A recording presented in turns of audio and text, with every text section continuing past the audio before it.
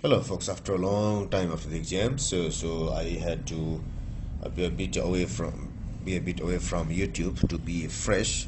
So I relaxed a lot, I thought a lot, and I thought that I'd be approaching these things in a bit new way, always a new beginning actually. So now I have a question of paper 4 here, paper 4. It's for 2008 May-June paper 04, and the question number is 6. And is concerned with magnetic field as well as electromagnetic induction. It says that a small rectangular coil ABCD, so this is the coil ABCD here, contains 140 turns of wire. So that means our N is equal to 140 here.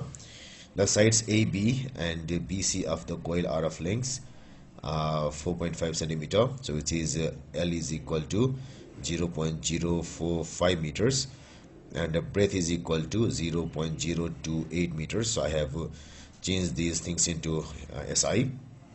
It will be useful for me later on. The coil is held between the poles of the large magnet so that the coil can rotate about an axis through its center. So this is the axis, it can rotate here, and these two things are the wires giving current and taking current.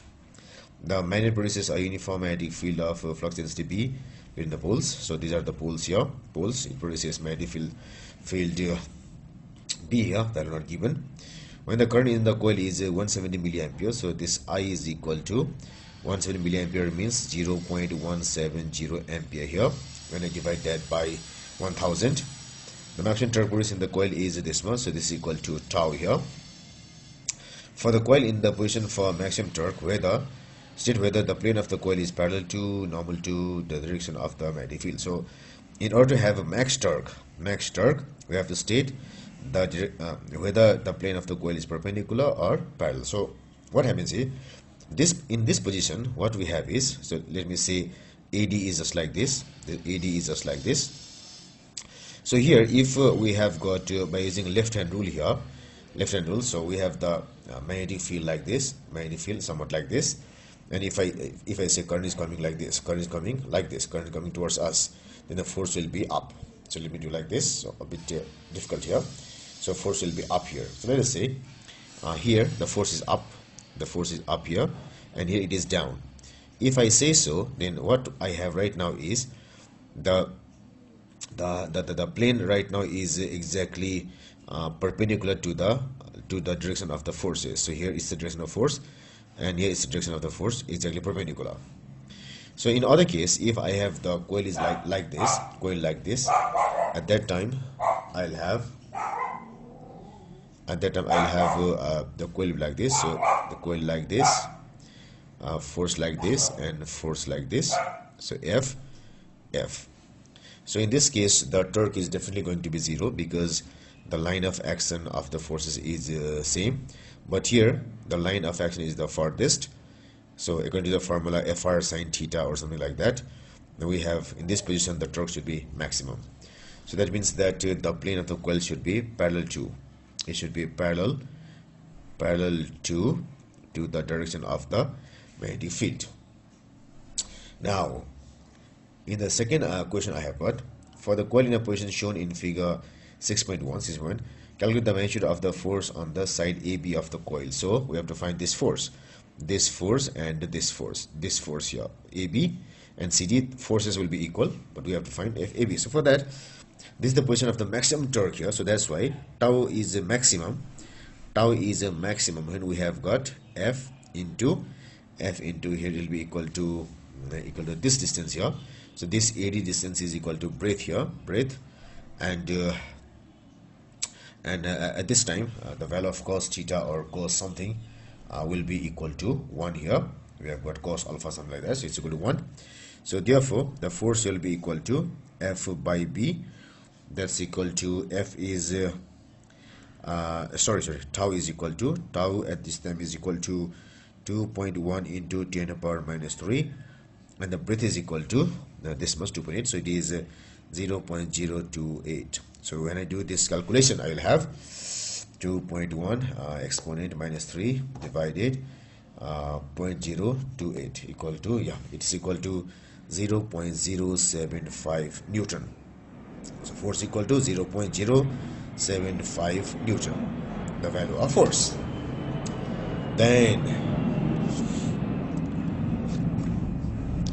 in the next question I have to find the force on side BC. The force on side BC. So side BC is this. BC is this. So this wire will have no force at all. It's because the magnetic field is like this, and the corner is also like this, and like this.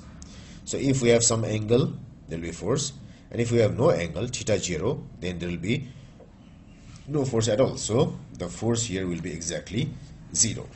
Exactly, it is 0 Newton. Now in number C, choose your answer to B1. To B1 means this answer here, to this answer, to show that the magnetic flux density B between the poles of the magnet is 70 millitesla. So we have to use this thing to find the magnetic field here. So that requires that. So what I have is the expression for the force here is equal to F is equal to BIL sine of 90 degrees. So what happens here is the magnetic field is like this, the coil going like this, so the angle between them will be 90. So magnetic field here, coil, the current coming like this, so the angle here, this angle actually, if I view from here, so from this, yes, I have to say this angle is, so let us say this angle here, it should be equal to 90 here. This angle should be 90. My finger might be deformed, but this angle should be equal to 90. So F equal to BIL, then I'll have it's equal to BIL simply. Yeah, the next thing is we have a number of turns of coils here. So so what I have is we have not only one wire, we have got many wires here, many wires. And how many wires? It is equal to it's given as 140 turns. So this current here is passing to this direction or this direction 140 times. So what I must have is, instead of I must have here NI here, NI. So let me write it properly. It should be NI here. So therefore the value of B should be equal to F by NIL. That's equal to F is equal to, we have got the answer as this 0.075 Newton. So F equal to 0.075 whole divided N equal to 140 here, 140 turns, given as this 140 turns. So submit here. Then let me arrange the papers properly. It often slips like this. So it is 140 into I is the value of current is 170 millitesla. So current is 170 millitesla, which I have written as 0.107 ampere. Sorry, it is milliampere actually, and it's changed to ampere. So 0.170 into the length is equal to this much. So it is 0.045 meters. So it is 0.045 meters. Now if I use calculator, what I'll have is, so force is 0.075 divided bracket 140 into 0.170 into 0.045 bracket close. So this becomes equal to 0.070 Tesla, and that's equal to 70 millitesla. Now in T1, state Faraday's laws of electric induction. So it's about induction of EMF when magnetic field lines cut through a closed circuit or coil, and the value of EMF is directly proportional to the rate of change of magnetic flux linked to the coil, linked to or cutting through the coil. Now in number 2, we are asked the current in the coil A is switched off. So current is switched off. So the current here is switched off, and then the coil is turned through 90 degrees. So now the coil is turned like this. So from here it goes like this. So from here to here, 90 like this. Now in a time of 0.14 seconds. So time is 0.14 seconds. So we have to find the average EMF here. So the average EMF is like this. E is equal to minus, again just to use the magnitude here. So it is a change of phi, change of magnetic flux linked to the coil by time, equal to. Now the flux is that initially at this stage the lines of force will be going like this. They are all going like this. So the flux through this area means this area here, this area, the flux through this area is 0 in the very beginning. So I must have in the beginning it is 0 minus, And the final is when it goes like this, it will be equal to the whole area A is exposed here, exposed perpendicularly. So that's why we'll have BAN. So the flux now is BAN. Now the time is equal to 0.14. So it's equal to B is equal to as we have found the value, this thing here, 0.070 into area is length into breadth. So I have got these values here. So 0.045 into 0.028, then again into here, into n is 140, whole divided, I have got 0.14.